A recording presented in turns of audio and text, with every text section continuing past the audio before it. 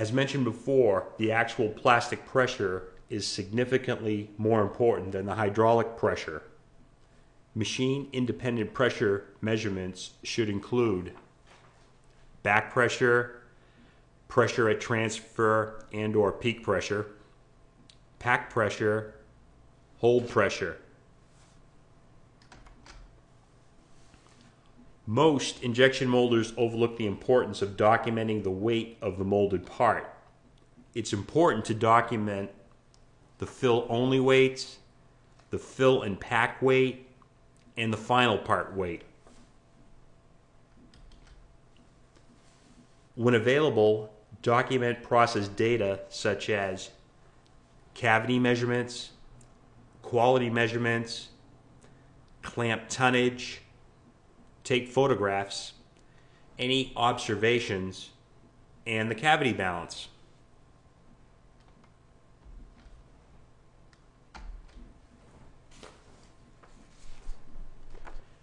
As with processing, a scientific molder also uses a scientific approach to troubleshooting.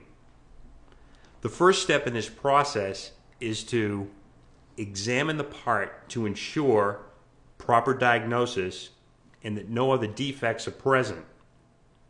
Many times there's an improper diagnosis or another defect that's also present. In either case, the scientific troubleshooter needs to properly get the information and identify in order to perform his or her job properly. Step 2 is to rule out any of the obvious cases.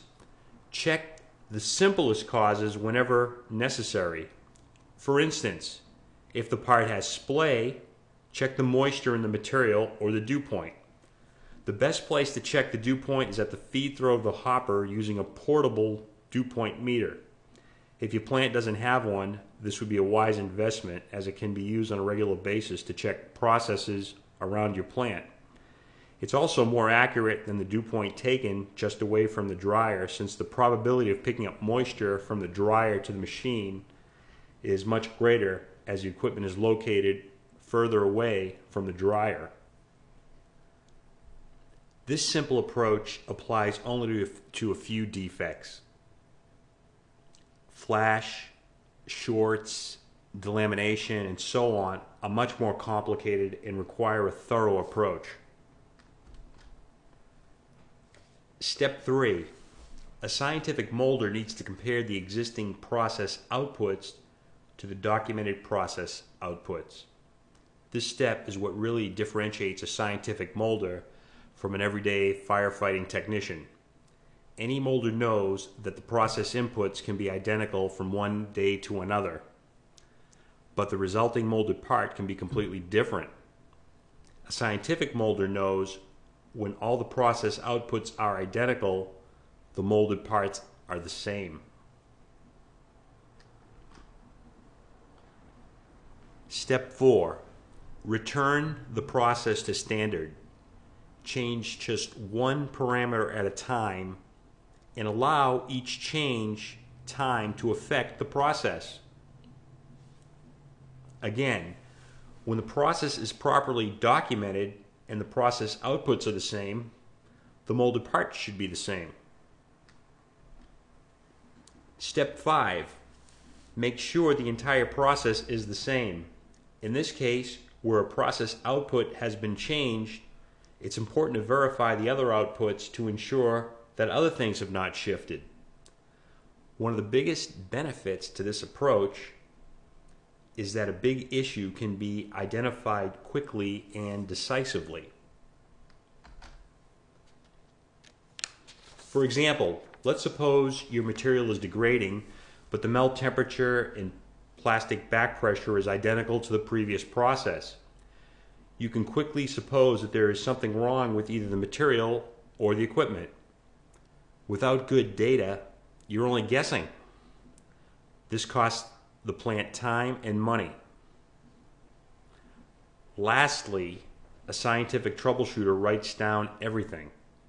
All molding facilities that operate smoothly have a process change sheet or process log to document their processing actions. Employees will avoid such documentations for two reasons. One, they cannot remember or explain what they did and why. Or two, someone will use this documentation against them in the future. No plant should attack an employee for following procedures, nor should they ever insult a processor for their approach to processing. In order to encourage scientific molding, you need to nurture an open dialogue on processing focused on learning and rationale. So to reiterate, the scientific troubleshooter uses documentation to know how the plan ran and how the process is running, determine what has changed, act on that knowledge, verify the results, and be able to speak in specifics. Any processor should focus on becoming a scientific molder, regardless of which route you take to become proficient. Education is the key. Learning, such as online training, classroom training, walking around a trade show, participating in webinars like this. And then work on skill development, such as simulation software. Practice on the job, then also practice hands-on exercises that directly relate to your job and to your job responsibilities.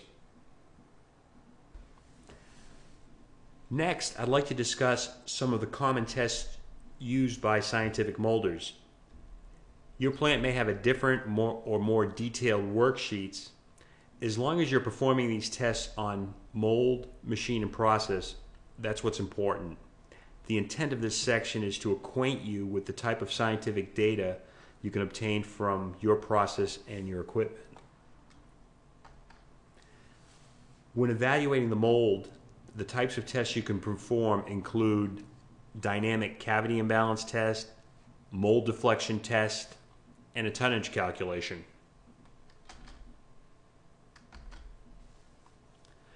The dynamic cavity imbalance test is a test which determines the percentage of cavity imbalance during filling.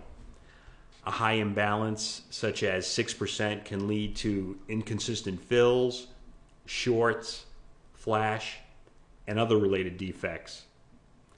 In such a test, you mold short shots at different speeds, you measure cavity weights, you determine the variation, and then you determine the optimal fill rate.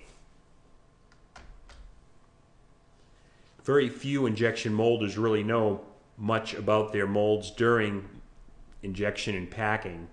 In some cases, we've seen companies test this where there's a problem such as flash. Unfortunately, if you don't know the typical deflection of the mold, you'll not know if there's a change or cause for concern.